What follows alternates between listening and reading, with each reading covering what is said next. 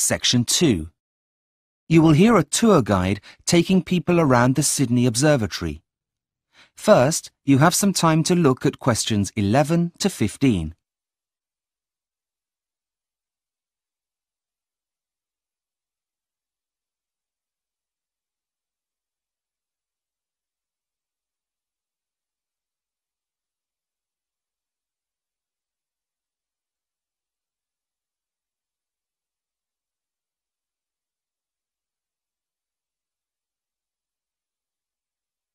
Now listen and answer questions 11 to 15.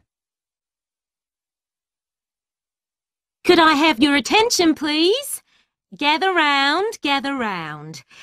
My name is Patricia, and I'll be your guide around the Sydney Observatory.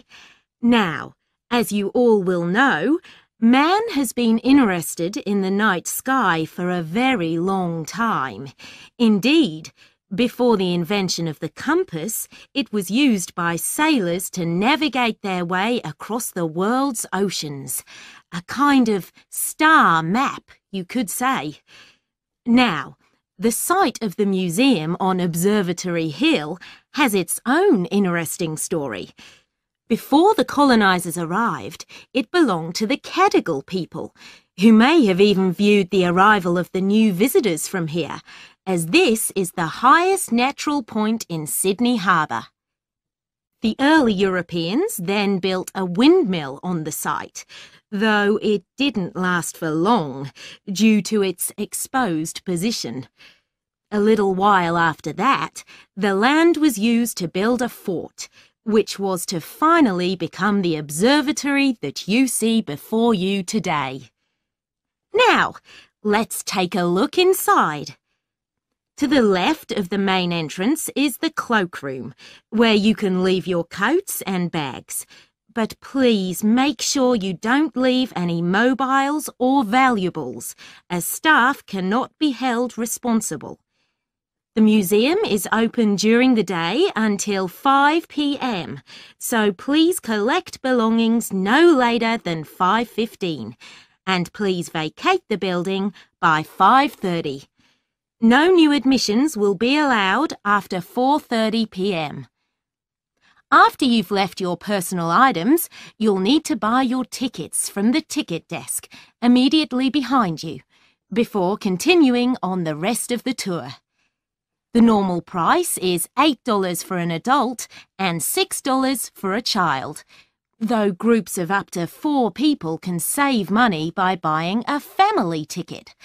This must contain at least 1 adult and 1 child, but no more than 2 children per adult. I'll wait for you on the other side of the ticket barrier by the coffee shop while you all get your ticket.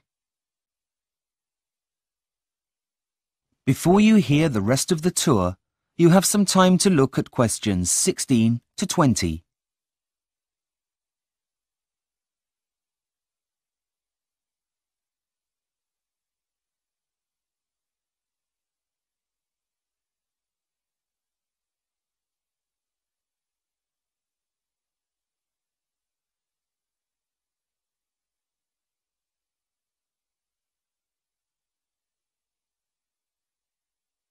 Now listen and answer questions 16 to 20. So, I hope you enjoyed the tour. But before I leave you, I just want to draw your attention to one more thing. Your observatory ticket also entitles you to visit another of Sydney's famous sites at a 50% discount. You'll find lots on to keep the children entertained. For example, they've got sound workshops where you can have a go at being a DJ. This is called the Sound House, and you'll find it up on the 2nd floor, just after the kids' playground. Look for signs for the Vector Lab workshops if you get lost. For those of you interested in fashion and design, the Lace Study Centre should not be missed. You'll get the chance to look at one of the country's best collections all in one place. However, like most museums, only a fraction of their collections are actually on display. But in the museum's unique Discovery Centre, you can take the opportunity to go behind the scenes and see parts of the collection that are not on display. All of these attractions can be found under one roof at Sydney's famous Powerhouse Museum. I do hope you are able to go and enjoy the experience. You won't be disappointed. That is the end of section 2. You now have half a minute to check your answers.